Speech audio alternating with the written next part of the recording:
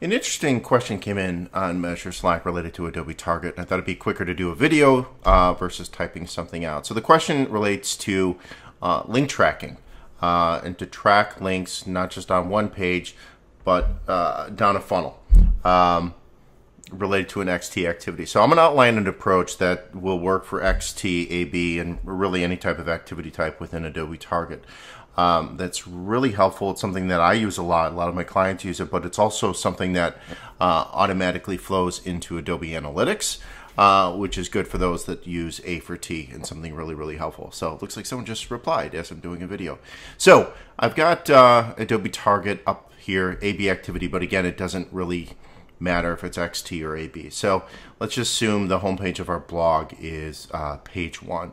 So what I like to do is, since I'm assuming we're changing the links or doing content on these different pages, but whether we're doing that or not, what I like to do is update the URL, put something a little bit unique like s equals 1, so that we know that, okay, on this particular page, s equals 1, because people can get to this page outside the test, just like I imagine they can get to your links outside of the test. So then I'll jump over to Browse, and then I'll actually go to this page, and this will be my page 2.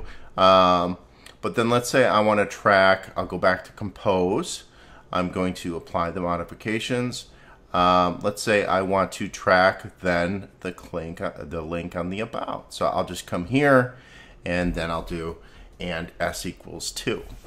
So I'll save that, then I'll go back to Browse, I'll go to the About page, and assuming this is page 3, I'll come here, go back to Compose, apply the modifications, and then I will, let's say, track the link to the privacy, and I'll edit the link within here, and I'll just do and s equals 3. So I know if people are getting to these pages outside because they're not having the s equals 3. So you know you're a member of that particular activity, the fact that you're getting that content.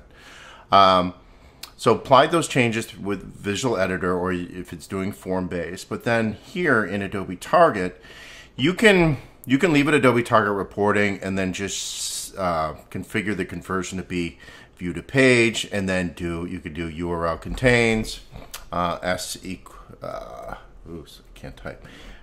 equals 1. You can add another URL to be s equals 2. But what I like to do, I try to run everything through A for T because it's so much better. Select a particular report so we get that configured. But then down here, I don't choose an analytics metric. It'd be kind of a waste because you're telling the reporting to be Adobe Analytics here. So in Analytics Workspace, you have all of the analytics metrics within there.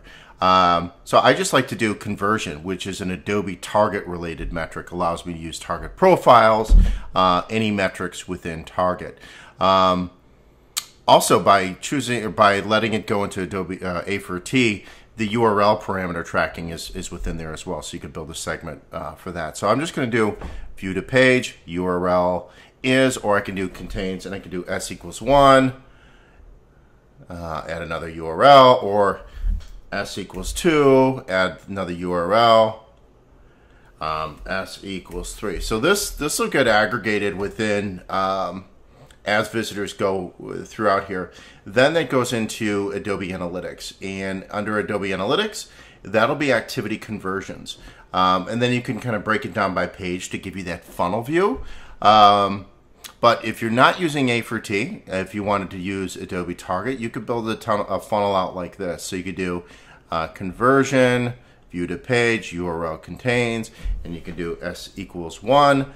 Then come down here, add a new metric, and then this will be conversion, view to page, URL contains, s equals 2. And so you could have as many of these Adobe Target related metrics within, and that'll give you a funnel view.